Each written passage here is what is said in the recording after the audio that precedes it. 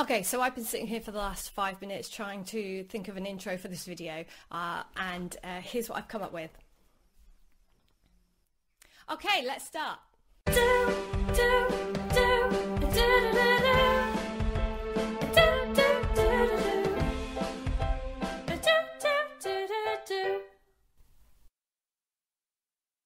Hi guys, you're back with me. My name is Alice. This is my new channel, Alice's Bucket, where I'm going to be telling you all about my travels and some of the stories that I've collected along the way and what I've learned from them. If you have been watching my videos, then you know the drill by now. I'm going to be taking a word or phrase from this bucket at the start of every video, and that's going to be the topic for discussion.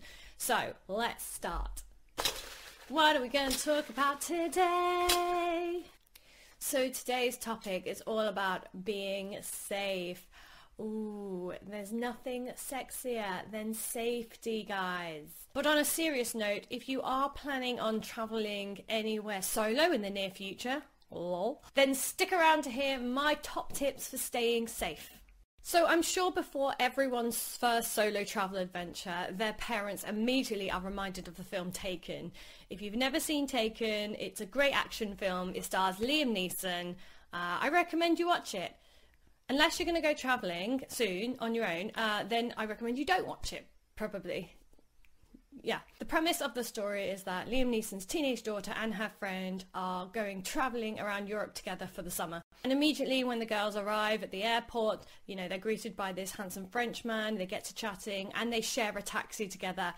And then things go awry. I'm not going to explain anymore if you haven't seen it. No spoilers. But Liam Neeson is the protective parent who has to go save the day. He's the hero of the story. And if you are a protective parent worried about your child going travelling, I would say try not to worry.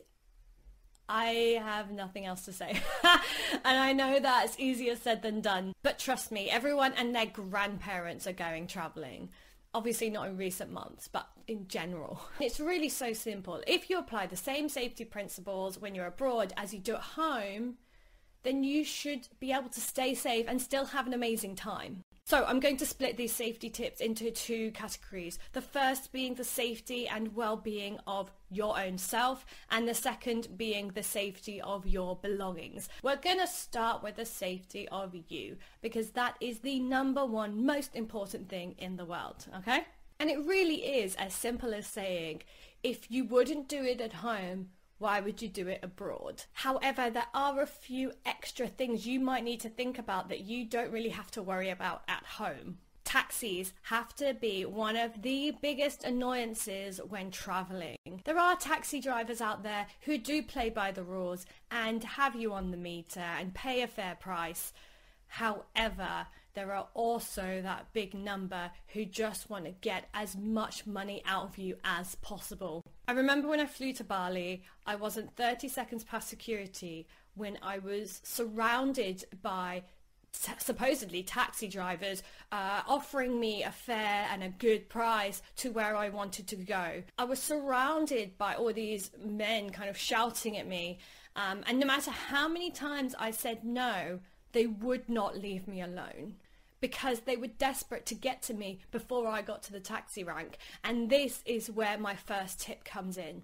If you are going to get into a taxi, get one from an official taxi rank or hail one down that's driving down the street. Do not get in a car with some random loiterer at an airport or at a hotel or at a tourist trap. Don't do it. They'll tell you that they're giving you a good deal, but in reality, they're just trying to take advantage of you being a foreigner in this place where you know nothing about the culture or the money or just general practices. And if you're at home and some random guy came up to you and said, "Oh, I'll take you where you need to go, I'll give you a good price," would you then go get in their car? No, God! So why would you do it abroad?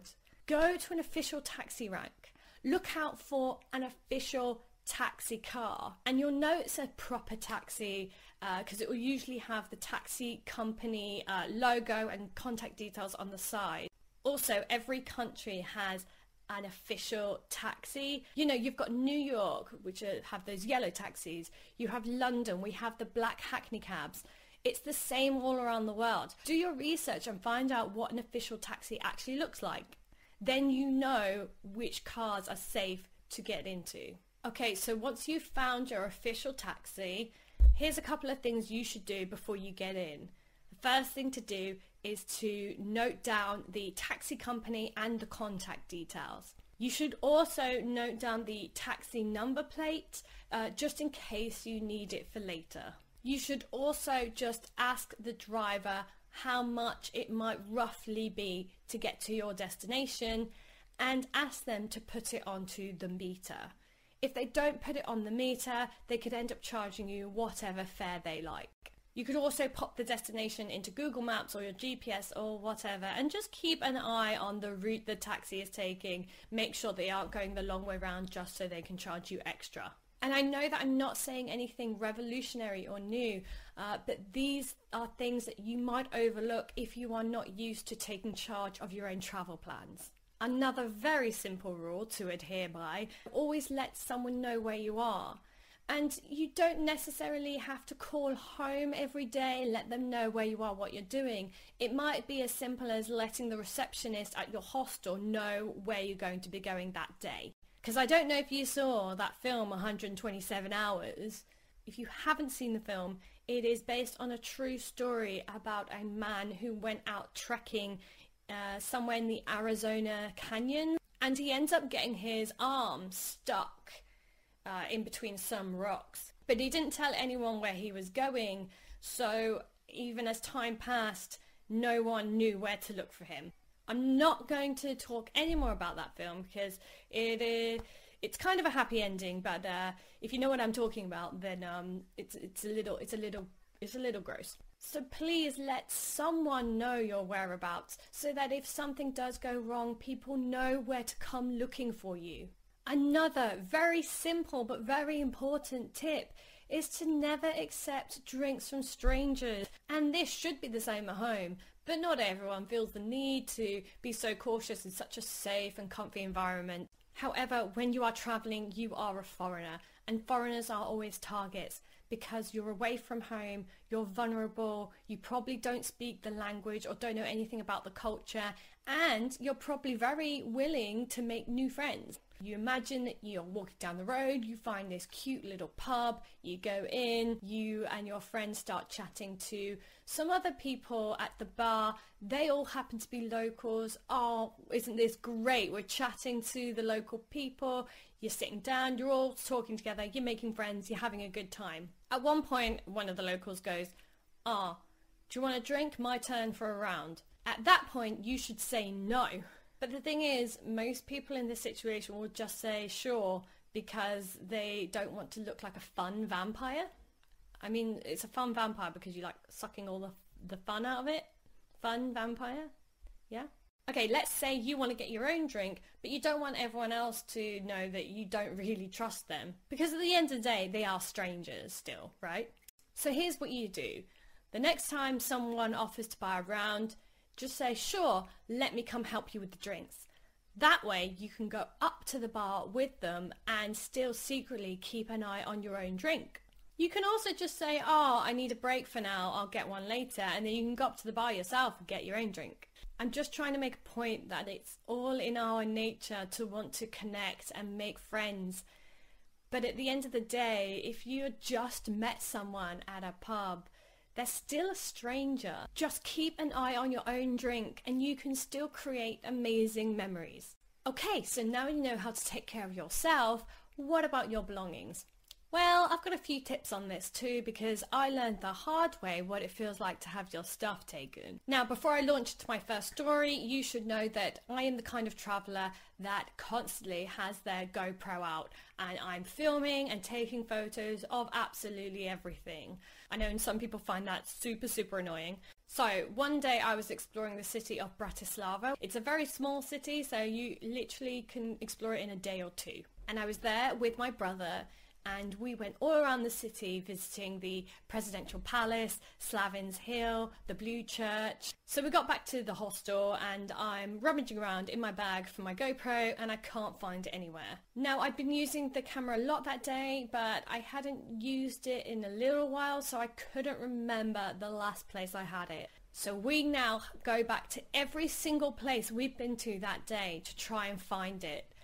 And it's nowhere to be found. And to this day, I still haven't found my camera. I don't even care about the camera, to be honest. It's the fact that I lost 10 days of video and pictures, including all of the footage I took in Budapest, which was one of my favourite cities because of the beautiful architecture and the baths. And I can't rule out the possibility that my camera was stolen out of my bag or taken from a table when I wasn't paying attention. So if you happen to find a GoPro Black 5 in the summer of 2019, can you please let me know? Has it got pictures of me in the Budapest baths? Because if so, I would like those pictures back. I really don't care about the camera, you can keep it. I just want the pictures. I've got a new camera now, so who's the loser now? It did cost me a couple of £100, so probably me. The other experience I had, we were proper victims of theft. Let's set the scene, shall we? We had just arrived in Barcelona, me and the whole family, and my plans were to explore Barcelona with the family for a few days before then leaving to go travelling around Europe. In order to do that, I needed to book my train out of Barcelona. There were maybe 50 people in the queue in front of me, and I thought, well, okay, maybe 20, 30 minutes. There's no rush, that's fine by me. I waited over 2 hours before I got to the front. And by this time, my family was so fed up of waiting for me. They had gone to McDonald's in the station and they were munching down on Big Macs. But I finally make it to the front, I get my ticket booked, and I'm all ready to go back to the apartment. Suddenly, my brother comes running up to me and says, Mum has had her bag stolen. What had happened is that in this very crowded McDonald's, my family had all put their bags underneath the table and my mum had put her handbag next to her on the table, you know, practically touching. But as soon as she had her back turned for a couple of seconds, the bag had been swiped. Now, it's safe to say that my parents are not the coolest of cucumbers when it comes to situations like this. We ended up speaking to a police officer who told us that we needed to make a police report, but we had to go to one specific police station because it was the only one with an English translator. So while I went with my mum to the police station, everyone else went back to their nice, warm, comfy apartment. What did my parents do to deserve me? I don't know. So we spent the rest of the day at this police station because you have to wait in a long line of English tourists, all looking very sorry for themselves, all waiting to fill out police reports. Now, this is in no way a sponsored video, but I have to tell you about this card. This is a Starling bank card, and this was in my mum's purse when it was stolen. Now, the great advantage about having a Starling card is that every time you use it, it sends a little notification to your phone telling you how much you have spent and where you have spent it. Not only did the thief have the audacity to swipe my mum's bag from a busy McDonald's in the middle of the day, but they had had the nerve to use the Starling card to get a taxi as their getaway. Now, luckily, my mum still had her phone on her person, which means that we could see how much the thief spent on the taxi and exactly what time they got the taxi. The biggest kick in the teeth about all of this is that because the thieves not only stole our card but actually used it, this now counted as 2 crimes, which meant we had to spend double the amount of time at the police station filling in 2 separate police reports, one for theft and the second for fraud. It was like the thief was mocking us through bureaucracy. We ended up visiting the police station 3 days in a row, which did put a little bit of a dampener on our holiday, and we lost out on €100 and a mobile phone. So the question is, how can you avoid situations like this? Well, my dad would probably say, don't hang around the train station for 2 hours waiting for someone to get a ticket. I, on the other hand, would say there are a few things you can do.